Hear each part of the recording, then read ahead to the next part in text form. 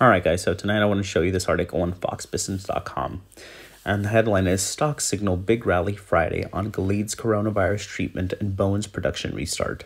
Now, what this means is that a coronavirus treatment and optimism over the reopening of the economy gives stocks a lift.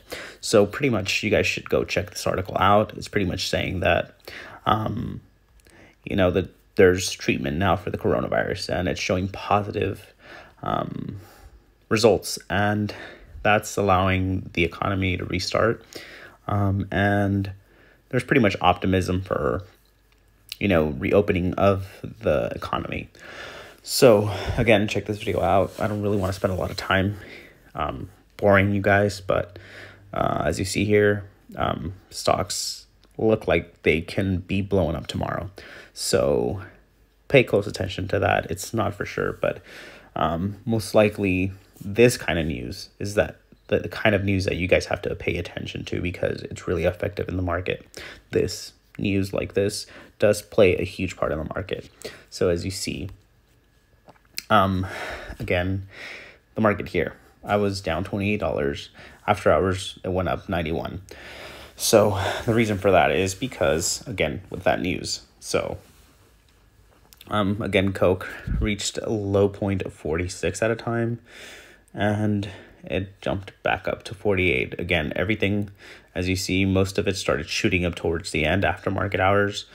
So a lot of the big companies started shooting up towards the end of the market hours.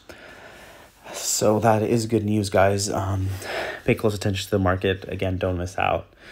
People told me, should I buy Coke at 46? It's going to go lower. Guys, it's not going to go lower. You need to pay attention to the patterns.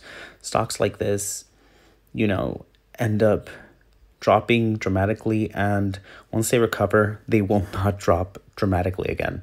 You guys have to understand that. People are telling me, hey, is Coke going to drop back to 38? I'm like, no, it's not. They're like, okay, I'm going to wait for it to drop back down to 38. I'm like, it's not going to happen. And then they keep messaging me, telling me, oh man, I don't know if I should buy it. It's going up. I'm like, buy it. It's still a good time. And they ignore it. They're like, I'm just going to wait for it to come down. And again, they keep missing these opportunities. So again, you just have to pay attention to the patterns. Right now, is Coke a good time to buy? It's still a good time to buy. Is Ford still a good time to buy? It still kind of is. But again, you could have made a lot more profit if you would have bought at a low point. As you see here, I ended up buying an average cost of $5.02. I could have bought it at $4.92, but I didn't. And I don't regret it. I bought it at $5.10 and I started averaging down, and I averaged down to $5.02. So again, pay attention to these things, guys. Tomorrow is a good opportunity for you guys to make money if the market does blow up tomorrow. So pay close attention to that. Again, you don't want to buy a stock that is, at its peak.